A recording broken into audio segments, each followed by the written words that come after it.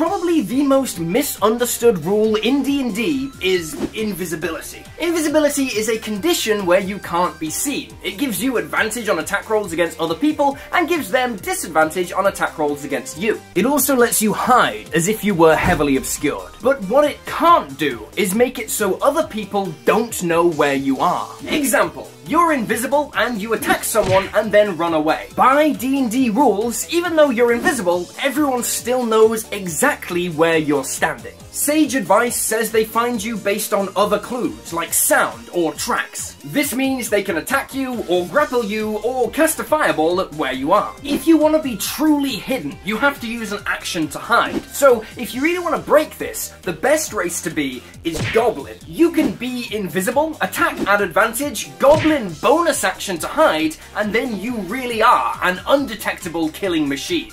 Enjoy!